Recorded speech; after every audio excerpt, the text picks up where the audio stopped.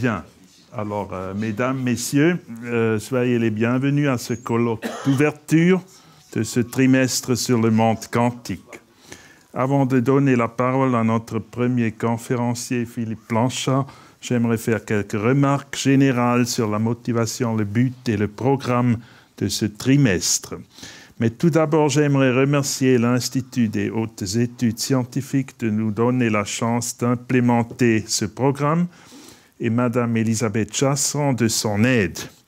Mes co-organisateurs sont Thibaut Damour, Henri Epstein et David Ruel, et je les remercie de leur participation bien appréciée.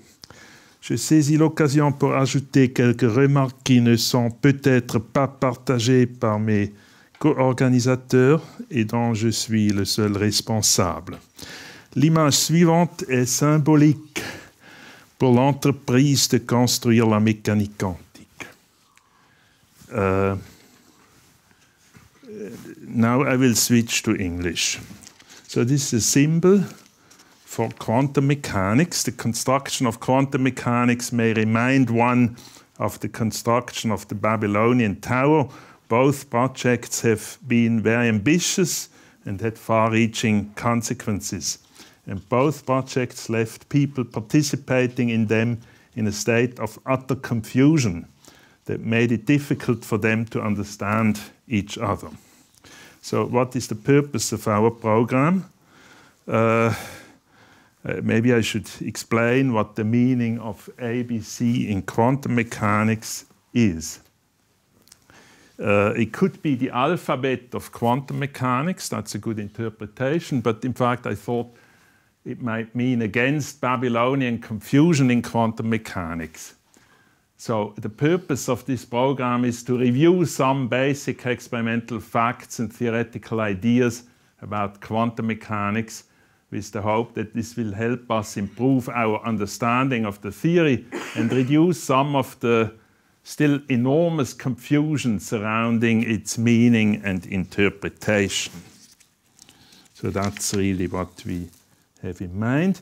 Here is a little bit of history. Since we have started a little late, I will cut short. You can, meditate it. But this year, indeed, is a year where we are celebrating many anniversaries, and I have listed some of them here, and many of them have something to do with quantum theory.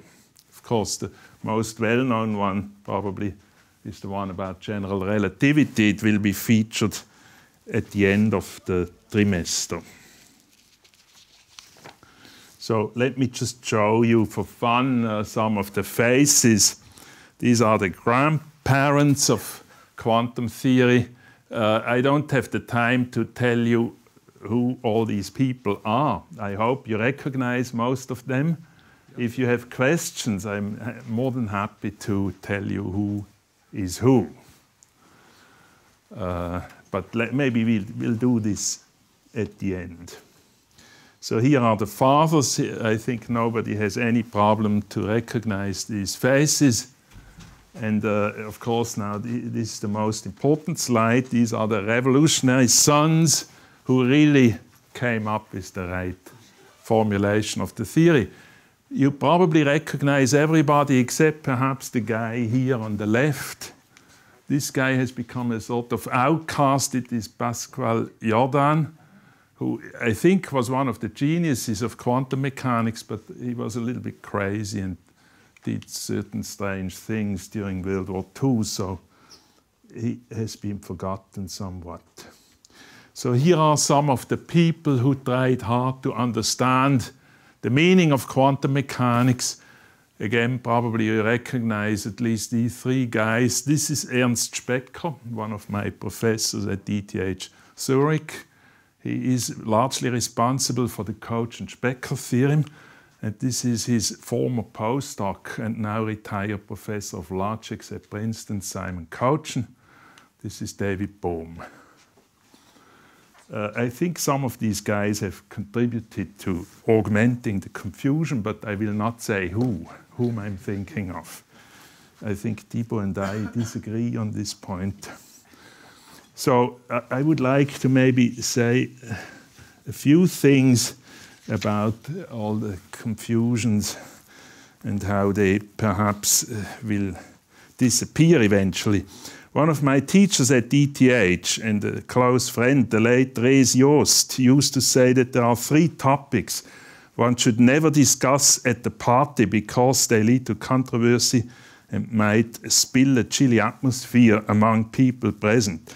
These are your and your interlocutor's religious faith, the problem of irreversibility in physics, and the interpretation of quantum mechanics. While Joost's advice is still valid for the first of these topics, things have changed as far as topics 2 and 3 are concerned. There has been substantial progress in understanding the message of quantum mechanics and in clarifying what this most successful of all theories of nature is talking about. This progress would not have occurred without ever-increasing interest in applications of quantum mechanics, for example, to information processing and computing, but more importantly, without all those wonderful and very clever experiments testing fundamental aspects of quantum mechanics that have been performed during the past 30 to 40 years, many of them in or near Paris.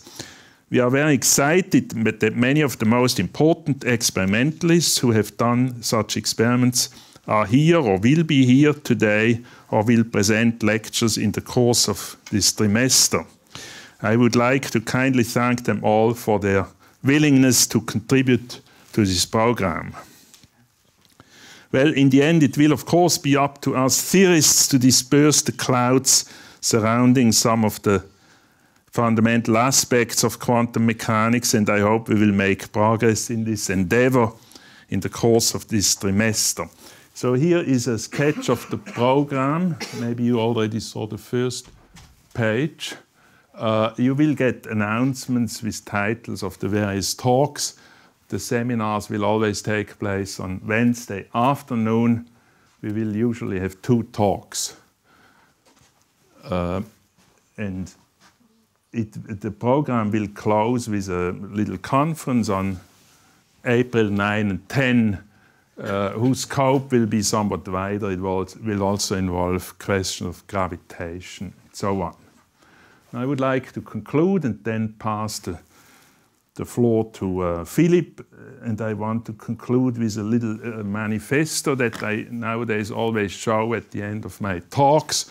Have a look at it, and I hope it will lead to some discussion in the course of this program. Maybe we can organize a day or 2 to talk about things other than natural sciences and quantum mechanics.